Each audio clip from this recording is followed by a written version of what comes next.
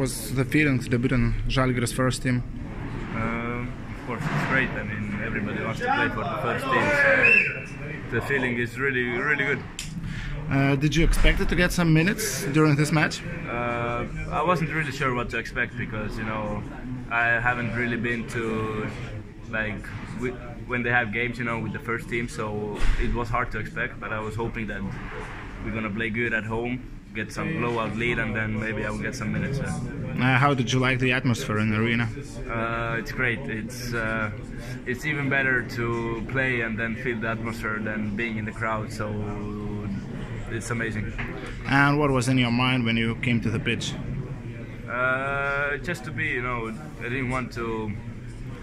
I want to be brave, you know, like I was sitting all game, I was kind of, you know, waiting for the moment, and then I wanted to use the moment that I got, and I think, yeah, in general I'm happy. Yeah.